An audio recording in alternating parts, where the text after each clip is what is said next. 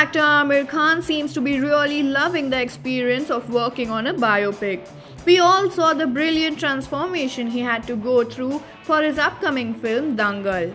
Aamir has definitely put in a lot of hard work to adjust to the demands of his character, especially more since it is a biopic. The actor's next after Thugs of Hindostan is also said to be another biopic on Rakesh Sharma, first Indian astronaut to go in space. The film is tentatively titled Saare Jahaan se Achcha. Now, no doubt a biopic based on such a personality will have its set of preparations. And a perfectionist that Aamir is known to be, let's look forward to how it works about. Not much details about this project have come up yet, but Aamir is sure ensuring he takes up more and more challenging roles in his next films.